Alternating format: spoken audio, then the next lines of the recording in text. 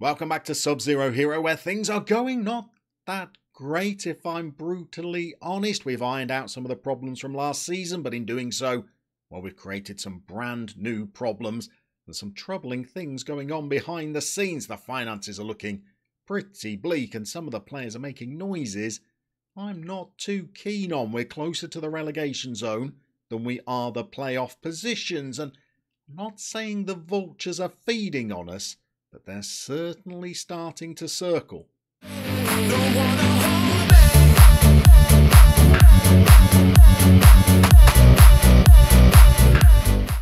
So here is the financial position at the club, and it's not looking great. We're a shade over our wage budget. We're £330,000 overdrawn, and unless you go on very deep cup runs in Norway, there doesn't seem to be a great way of drawing in a whole lot of income. With just a 26-game season, you've only got 13 home games.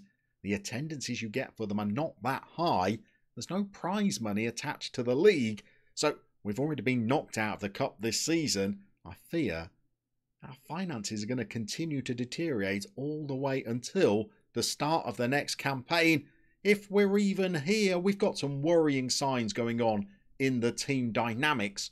An awful lot of the players now are starting to make noises about thinking the time might be nigh for them to move on to a bigger club. So our leading centre-back Tobias Vibe at the age of 31 is thinking he might want to finish his career somewhere else. Our right-back come central midfielder Andreas Loveland at the age of 29 is thinking the same. Our first-choice keeper Adrian Mikkelsen similarly is starting to consider whether he should be looking to move to a bigger club.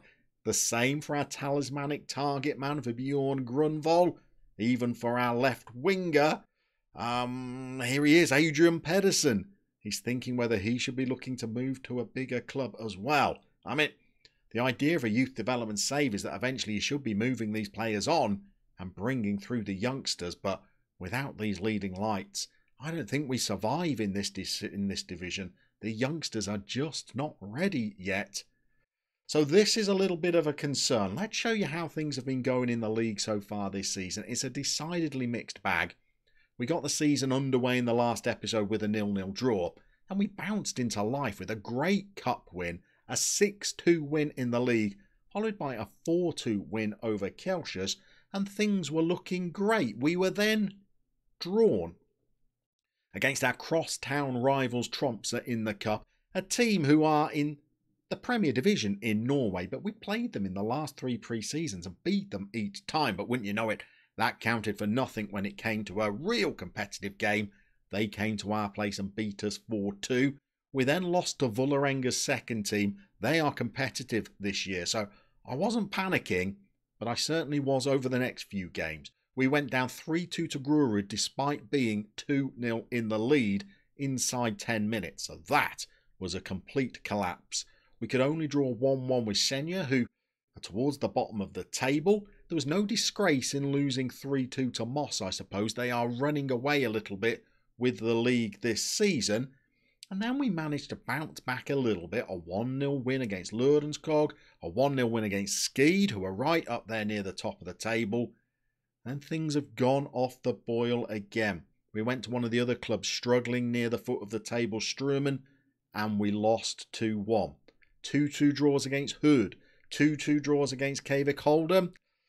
It's not been brilliant. It's left us so far with 4 wins, 4 draws and 4 defeats. And if we go back into that table, well, we can see how things have changed from last season. So far this campaign, we've scored 23 goals. Only the team at the top of the table has scored more, but we've now shipped 19. If we compare that to last season, we only scored 27 in the whole of the campaign last season, but we were pretty tight at the back, only conceding 23. Well, this season, it's a completely different story. So, well, we're going into today's game, and we're playing the team that are bottom of the table in Brattvåg, and my goodness, do we need a win. We've tweaked our tactic just a little bit, pulled one of the wingers back down into a more conventional left-wing position. Perhaps the other shining light we've had so far this season is that Bendik Mathiassen's come into the team and in 12 starts he's scored 9 goals. He's the second top scorer in the Norwegian second division.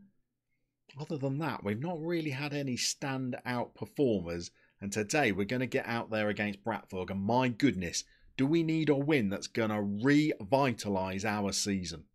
Here we go then. We are the home team. We're playing the bottom of the table side. It's never a comfortable day for us when we're playing one of these lower ranked sides.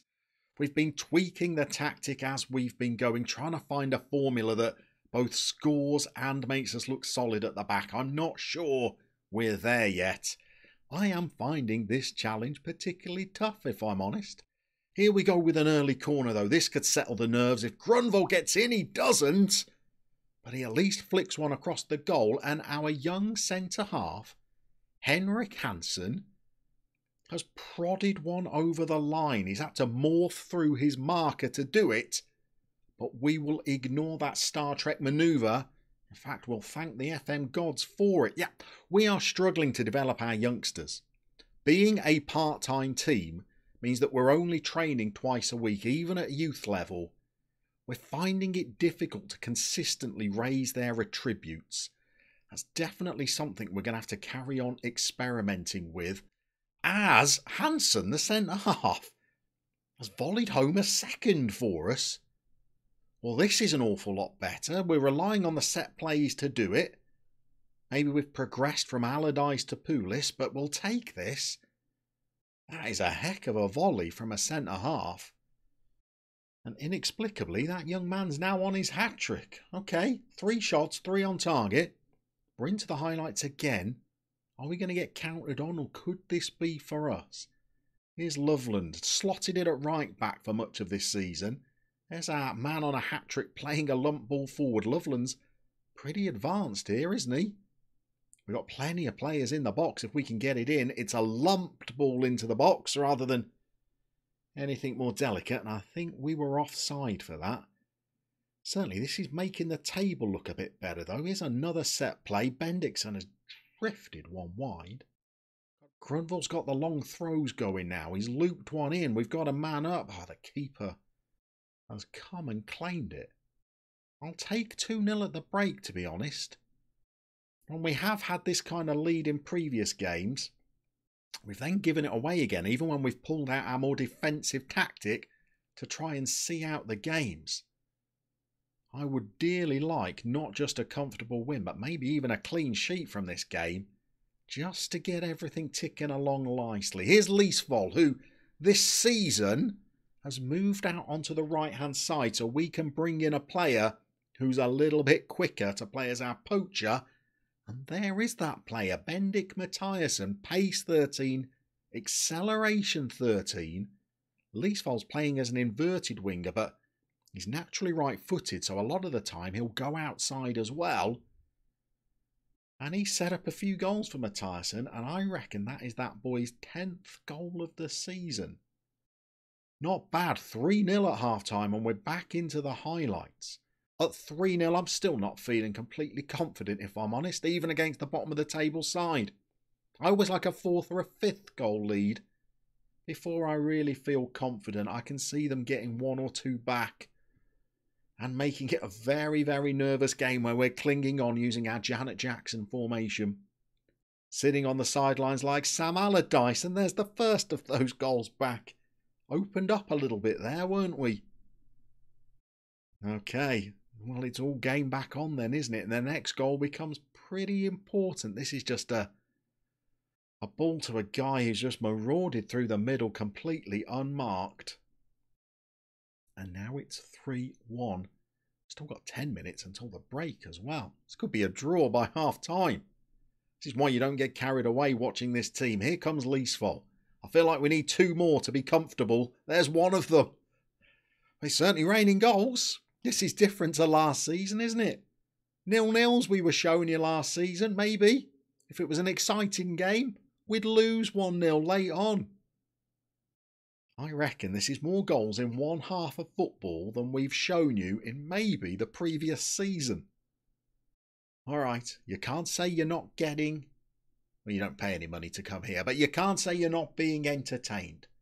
We're being quite efficient, aren't we? We've got 6 shots on target and we've scored 4 of them. Oh my goodness, okay, we need a careful team talk now because I can still see this ending in a 4-4 draw. So we're going to go away, we're going to put the kettle on, we're going to have a chat with the boys, we'll see you for the start of the second half. And here we go, we're underway for the second half. We gave them the old don't let your performance drop team talk. Everybody was motivated by that, bar Bendik Mathiasen, who scored 2 goals. I think he was hoping for a little bit of a pat on the back. He didn't get it. He didn't respond well to it either. I was tempted about just dropping the mentality down to balanced for the second half, but I don't want to invite pressure from a team that's itching to try and get back into the game. So we'll stay positive, see how the rest of this game goes. Maybe drop it if we concede another goal. And talking of conceding, here they go with the highlight of their own. They've drifted one in. We've got it clear. Grunwald with strength of 20 can't hold on to possession. Who knew? But he's dropped deep and got the ball. He's going to use his pace to give the ball away. Nice. He's perhaps not having his best season, Grunwald, but certainly still one of our best players. We want to keep him at the club. We'd also like him to get on the score sheet as well. Mathiasen's a good 6'1" as well, I reckon. So we've got a bit of aerial strength in there. Can we get it now and show it? We can. It's Leesvoll, who I think's 5'9", coming in as the inverted winger, but not getting on the end of things. Okay, I think it's time to have just a little shufty around in the tactics, maybe a bit of fresh personnel, just to see us to the end of this game. Okay, we have made a little bit of a tweak. We have dropped down to balance. We've brought 2 fresh players on. Grunwald was looking pretty tired there, so we've brought Mathiasen over as the target man, as the 6-foot pluser. And we have brought on Gabriel Anderson as the poacher now. We've not seen an awful lot in this second half, to be honest. After the run of form we've been on, I'm not going to knock it. 4-1 would be our best result in quite some time. If we could get another and turn it into a really convincing performance, then that might just set us up. Leesvoll has escaped his man. Mathiasen on a hat-trick has volleyed one over the bar. Alright, things have calmed down a little bit now. The XG looks good. Plenty of shots. We've controlled the second half. We've not let them back in. I'm going to say that is a little bit of a relief of a performance. We're getting towards injury time. Leesvoll scampering after it. I'm not sure who this highlight's going to be for. 4-2 wouldn't look quite as good, would it? Hopefully we can keep them at bay until full time. Come on, we need some winners here. We've got some pretty tired players, but they're working pretty hard, and we are away. And here is the sub Anderson. He's in. Can he finish? He can't even get his shot away without it striking a defender. Disappointing. Still, he's another player we're developing. I think he's still only 22.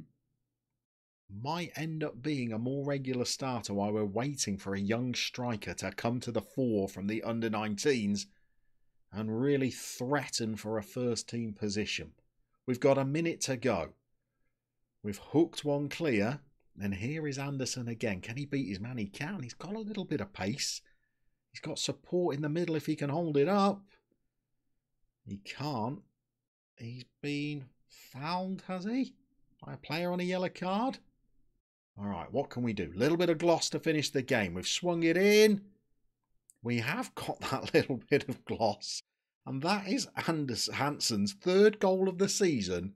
And all of them have come in the last 91 minutes.